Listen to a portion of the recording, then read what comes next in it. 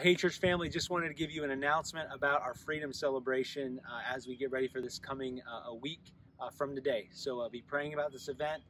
We have a number of people signed up already. I'd encourage you to get online and register for that as well, just so we can plan accordingly. But two big things we want to specifically ask you as church members and attenders, if you could really help us out with something.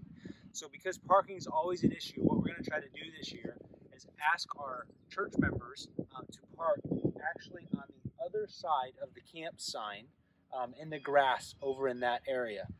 Everybody, all the entrances will be shut down. Everybody is going to enter off of Furnace Road, right by the academy entrance to the building. Everybody's going to be entered there, and we're going to try to, with our parking attendants, guide you down there. But just so you understand, we're going to try to leave this main area for our guests and park our attenders and members over in that area. Our volunteers we're actually going to ask to park back at the maintenance building back at camp, but they'll take care of that. And then secondly, when it comes time for the program, at the end of the evening, at 8:30, we have a special guest, Mr. Bob Quinter, who's one of the most decorated Vietnam veterans in our area, even in the nation.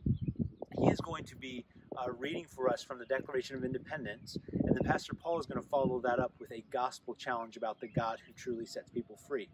And we are going to have a stage set up right in front of the castle back there, in front of the playground, to try to catch people as they typically try to, as things close down, they typically try to start moving back to the lake right away. If you all as church members and attenders, if you could really help us by also not migrating back to the lake until after the program.